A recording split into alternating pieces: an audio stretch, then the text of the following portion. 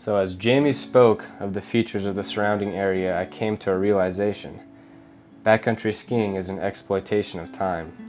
These mountains took thousands or even millions of years to build. Without them, the sport would be entirely different. We would miss the thrill of a fast controlled turn, or the feeling one gets from a perfect line of perfect turns on a perfect angle with perfect snow. We have the lengthy mountain-making process to thank for these thrills. It would be worthwhile to consider, as you descend a slope, the amount of years that you are descending and the magnitude of work and processes those years contained. Depending upon the mountain, you may be counting 1 to 10,000 years per turn.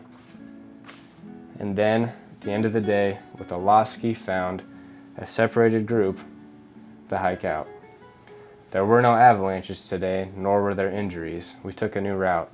It was a successful day skiing. We time traveled 1,500 feet or so to the present.